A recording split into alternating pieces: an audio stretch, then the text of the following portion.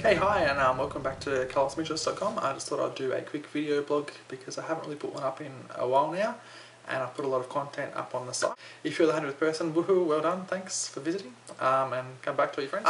But yeah, I'm just really showing you what's on the site. So we've got the walking tour of Sydney, so that review's up there, and that's been quite popular. We've also got the Sydney by Film, which was the first attempt using what was I using? My Movie Maker at Microsoft. Whew, glad that's over and done with. Because what you'll see now is that we've upgraded to the iMac, which I'll just show you now. Look at that. Okay, so yeah, we've upgraded to the iMac, which is awesome. So have a look at the Sydney by Film version 2, which you can see in the iMac in Action blog posts, and you can compare both videos there and let me know which one you think is the better of the two. What else is new? The Sydney Coastal Walk, have a look at that. That's a tour of Sydney. Sydney's beaches and stuff, have a check out that. That was from our trip last weekend. And also, something else that I got, which is a bit exciting, Cam got me a present, is this. How cool is that? We have the Gorilla tripod. Okay, so Gorilla tripod, it bends, it moves, it's awesome. And it's also got a little spirit level there to keep it balanced.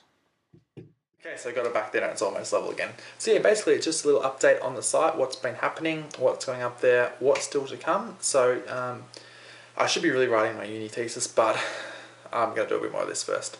What I'm going to be doing is having a look at one of the iLife applications that we have, which I've been playing with over the weekend. iPhoto, so it's just a way to manage your photos and stuff, so I'm going to have a look at that. And that's also given me an idea of actually writing a travel story about something that when I travelled a while ago. So back in May we went to Canada and I did a travel blog there, which you can see if you look at the blog in an instance page. You can see the link there to my travel blog there. So I'm going to take one of those stories and then use the photos that I've mapped out in iPhoto to make a new version of that story.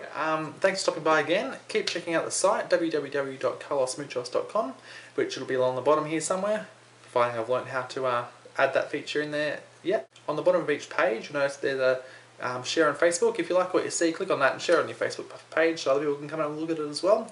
And there's also now on the main page subscribe for updates. So if you want to find out when everything is new happening, just pop your email and address in there, click subscribe, a box will pop up for Google FeedBurner, and then just do whatever it tells you to do there. And then each time it gets updated at about 10 o'clock Australian time, Melbourne time, you'll get an email saying, hey, we've got new content, come and have a look. So feel free to stop back and have a look.